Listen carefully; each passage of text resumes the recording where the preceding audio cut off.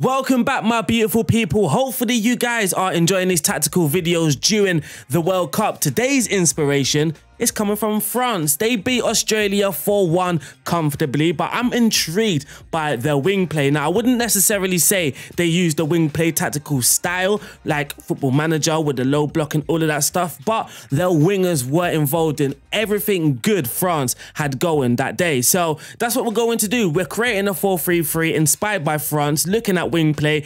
If you feel you're going to enjoy this video, make sure you give it a thumbs up. Make sure you are subscribed as well, but also in the comment section, make sure you leave some tactical recommendations. I already know what the next one is going to be. Spain. Yes, they won 7-0. I see you guys in the comment section. Do Spain, do Spain. So Spain will be next. But for now, let's get stuck in to this video.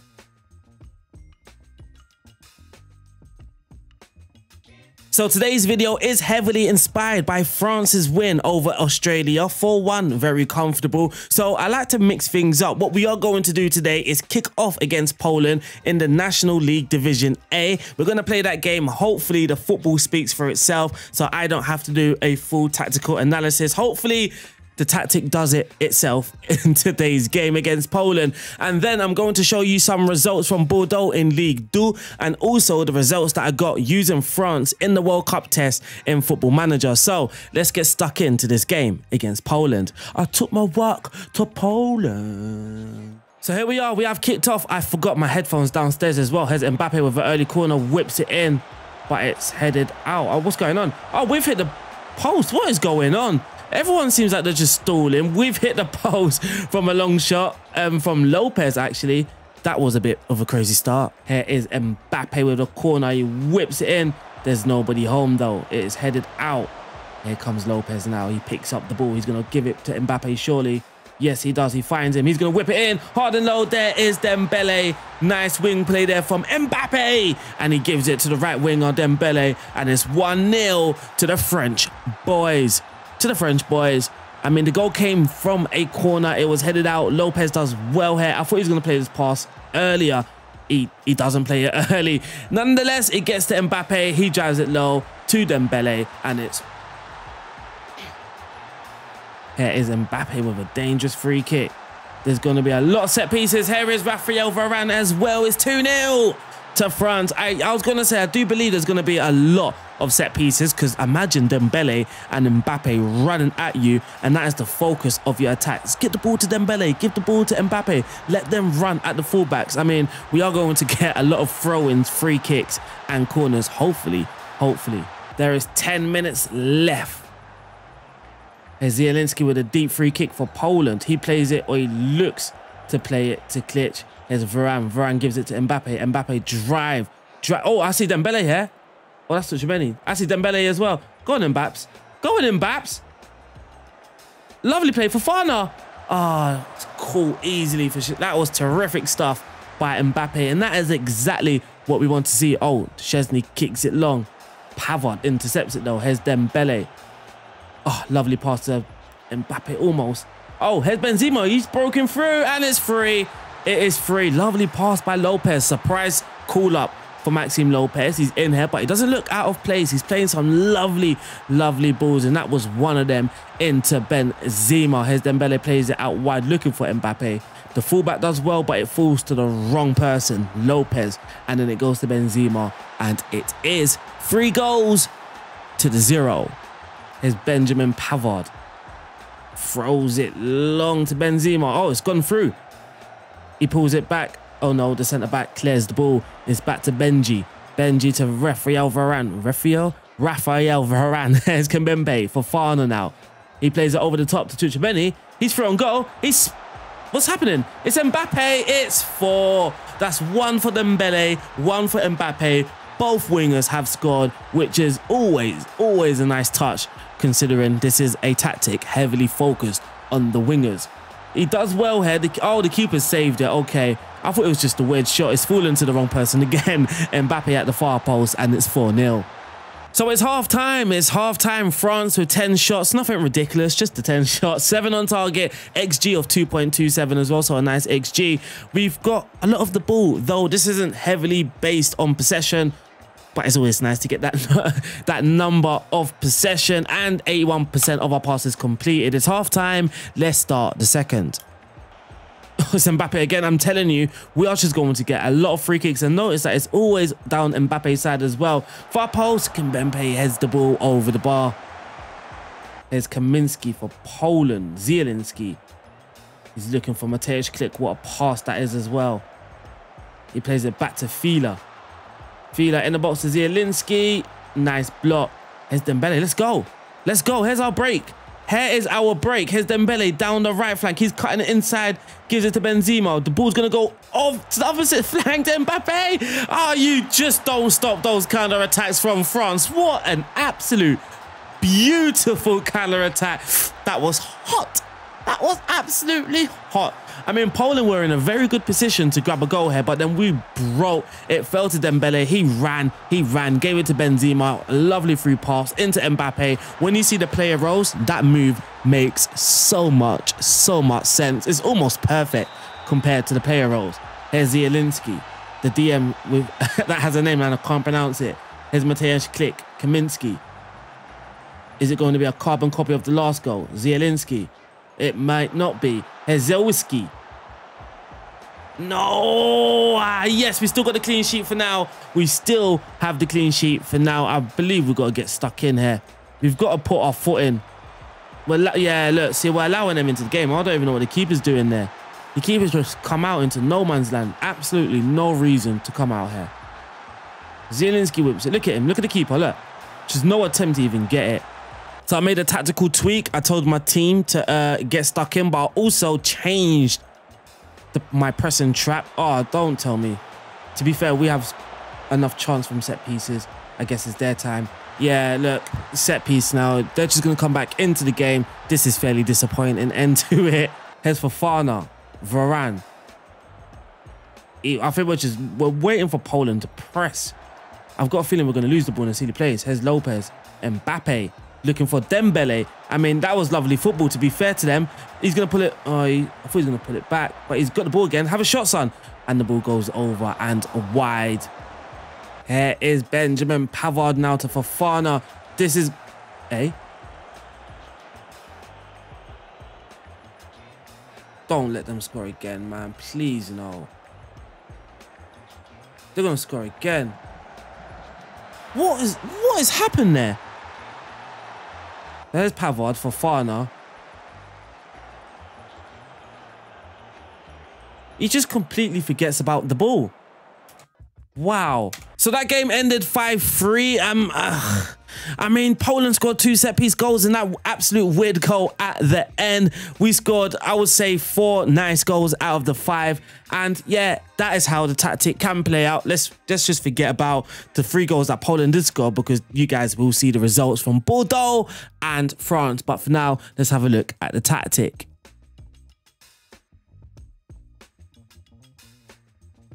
So let's talk about the tactic. Team instructions, positive mentality, attacking width fairly wide. So we are playing kind of expansive, and we also are focusing down the left and down the right, which you saw in that match. We are also playing out from the back for the passing directness, slightly shorter. The tempo is on slightly higher, but if you want a tweak, here is a tweak already. For the tempo, you can go to higher. Now, for dribbling as well, you can also tweak this. You don't necessarily have to use this in a lot of the games, especially at Bordeaux. This is how we shaped up, so slightly higher tempo and without the run at defense. Now, I'm not sure if this is a user interface bug, but from middle and 1 notch, there's not actually a difference, though at Bordeaux we did use slightly higher, just like this. So again, there's some tweaks here. If you don't want to play with extremely high tempo, you can run at the defense. If you're playing with an extremely high tempo, sorry, you can remove run at the defense just to balance the risk. In transition, when the possession has been lost, we don't have anything. Like you saw against Poland, though, we did get caught on a transition. So you may want to add counter press if you notice your team getting caught a lot in transition. Though, again, at Bordeaux, I played the whole season without touching this whatsoever. When the possession has been won, you can then make your counter-attacking movements. When the goalkeeper's in possession, distribute the ball to the centre-backs and take short kicks. Lastly, out of possession, we are playing with a high press, a high line of engagement, and a higher defensive line. The trigger press set to more often. I did tweak this. Sometimes I left it in the middle on slightly more often, or majority of the times I used more often. And for the press and trap inside, or again, you can make the tweak of just not having it at all. If you do download this tactic, you can start without it, but for me, I just felt it worked better, or sometimes it worked better with it on. Now for the player roles, in goal we do have a standard goalkeeper, nothing fancy. The left back is a wing back on support, think about Theo Hernandez for France, and right back we do have a wing back on defense, again think about France, Benjamin Pavard. At the back we do have two standard central defenders, but they are asked to play more direct passes, so when they got the ball, try and cover as much ground with their pass as possible. So it's slightly different to taking a risk, because with a risk you're kind of playing a through pass, or you're trying to unlock the opposition's defense, but with more direct it's more about the length. In midfield, we do have a ball winning midfielder as our DM. In central midfield, we do have a central midfielder on support, running wide with the ball, but also staying wider to help with that wing play. The Mazzala doing similar. He already stays wider naturally, but he's also going to be running wide with the ball and have some nice link-up play with the inverted winger. Now moving forward onto the left winger, we are using it inside forward. Think Kylian Mbappe, and well, you saw how he could perform in the match engine, but you also saw the magic man inverted winger on attack, Dembele, who is becoming one of my favorite players in real life. Lastly, up top we do have a deep line forward on attack. Now in the game I did say once you see the player roles, that move, that counter-attacking move doesn't make sense. So the inverted winger, he got the ball, Dembele, he drove, but he didn't drive with it wide. He actually cut inside and he linked up with a deep line forward who happened to position deep. He picked up the ball and then he played his take more risk pass into Mbappe, who is an inside forward who is supposed to be moving more laterally and getting in between defenders, which is exactly what he did, and he finished off the move. So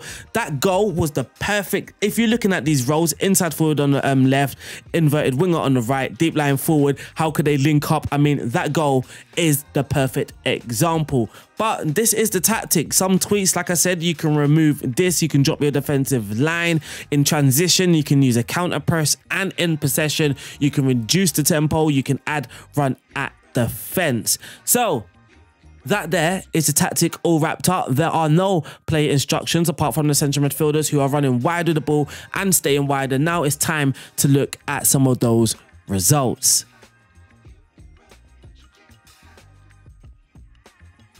So we can stay with France in the FIFA World Cup. We beat Senegal. Poor Senegal. We beat them 6-1 in the final. Very comfortable. Benzema grabbing 2. Antoine Griezmann scoring in the 27th minute. Mbappe with his penalty. Kingsley Coleman grabbing 2 goals for himself. In the National League, we are top of that group, but we can see some stats in the World Cup. We scored the most goals with 24. The team that came second is with 15. For the most shots for, it is France. Of course, for the shots against, we aren't in the top 8. So defensively, we have some work, and that can be in transition. Maybe counter press is the better option. Average possession, we are in 8th place. Most tackles won, we are in 2nd place. Most dribbles made in 3rd. Most clean sheets, we are joint 2nd. And for the fewest conceded, not even in the top 8. And for the player records, Benzema with 13 goals. Looking at the assists, Mbappe and Dembele both with 3. So nice, both of our wingers are on that list. Benzema with the most shots, 4 for the most man of the match awards. Our left back with 3, Benzema with 4. Most key passes, Griezmann with 25 pass completion. I mean, our goalkeeper's there. Most tackles won, Griezmann. Most dribbles made, Theo Hernandez. Most clean sheets, our goalkeeper joint 2nd. And for the fewest conceded, our goalkeeper is not even there. But that's the result for France. Now let's look at Bordeaux and how they did in Ligue 2.